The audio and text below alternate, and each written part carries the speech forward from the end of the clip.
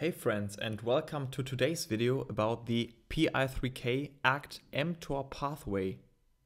This pathway leads to the activation of mTOR, which will have positive effects on cell cycle progression, cell survival and cell proliferation.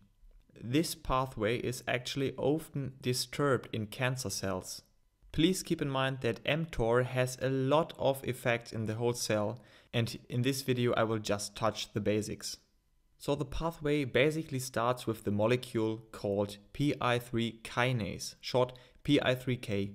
We can see here that PI3K leads to the activation of AKT, and also here in the side branch we see that there is a protein called P10 which can inhibit this activation of AKT. P10 is a very well known and studied tumor suppressor gene, but for simplification we will just exclude it here. PI3 kinase will activate AKT, and AKT can then lead to the activation of mTOR. To name just two main effects of mTOR, we have upregulated cell growth, and mTOR also promotes cell cycle progression due to protein synthesis. How is this whole pathway activated? Here I show you two possibilities.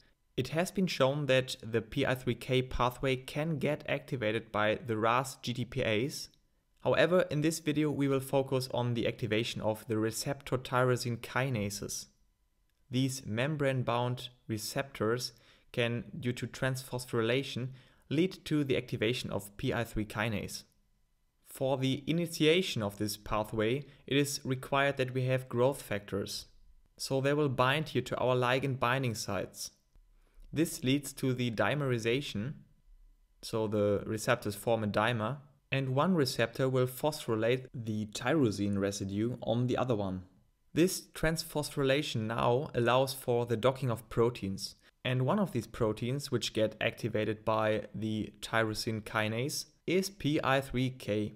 The purpose of PI3 kinase is to transform the PIP2, which is a membrane protein binding two phosphates, into PIP3.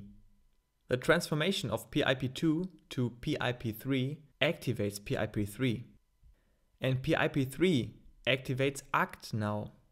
AKT can now initiate downstream effects and will activate mTOR. And mTOR, to make it short, will upregulate the translation, so the synthesis of proteins from mRNA. It will further, for example, also initiate the biosynthesis of lipids. So let's have a look at the main effects of mTOR. This is firstly the cell survival. The PI3K AKT mTOR pathway will inhibit apoptosis, so mTOR activation promotes cell survival. Further, due to lipid and protein synthesis, the cell can grow. And the main point is that mTOR activation leads to cell cycle progression. These proteins, which are synthesized due to mTOR activation, are involved in the cell cycle, so the cell cycle can go on. You can already imagine that if the mTOR pathway is disturbed, or let's say upregulated, this can easily lead to uncontrolled cell divisions, which can cause cancer.